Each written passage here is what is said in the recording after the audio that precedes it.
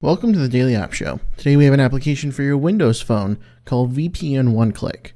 If we open up VPN One-Click, it's going to take us into the main menu where we can see our actual IP, our expiring date, username, password, and pre-share key. Now the actual IP and country is going to come in handy because that's going to let us know where we currently are and what we're connecting to.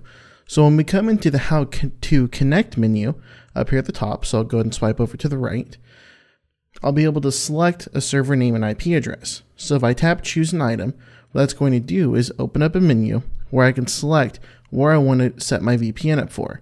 So being that I'm in the US, I don't want to select the US. So what I'm going to do is set one up here for Canada. If I tap on Canada, it's going to give me an IP address that I can connect to. And then I can go ahead and select everything else later on. So let's go ahead and come into our settings of our main Windows phone. So we'll go ahead and swipe in our menu, open up the settings, and then scroll down until we see VPN. Once we're here, we'll tap on VPN, tap that plus button to add in a new profile. So up here at the top is where I'm going to enter in my IP address. I'll come back into VPN One-Click, go ahead and swipe over in our multitasking, tap in there, and what I can do is tap on the IP address and go ahead and fill in my copy and paste fields.